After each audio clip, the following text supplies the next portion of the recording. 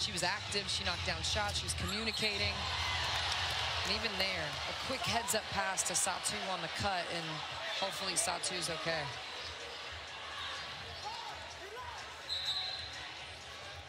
And Sabally, who missed so much time in her first 3 seasons with injury, and the crowd right now with not necessarily a sigh of relief, but a sigh of, boy, we hope she's okay, because she is so important to this team.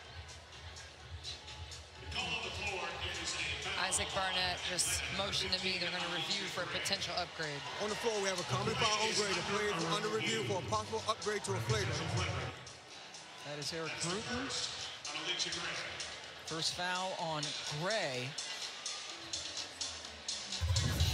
Alicia Gray, by the way, 18 points, a new playoff career high for her. It's like a hip check in hockey that sent her flying. Are you a hockey fan, Pam? Love it. Oh, really? Oh, you're from the Canadian. No, yeah. Oh, Canada. Metro. The way north. You love hockey. Yep.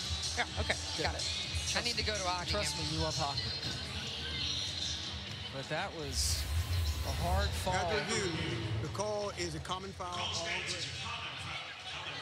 So it's not upgraded. Agree with that? I think that's the right call. Alicia Gray, her momentum, hands were high, gets the body of Satou.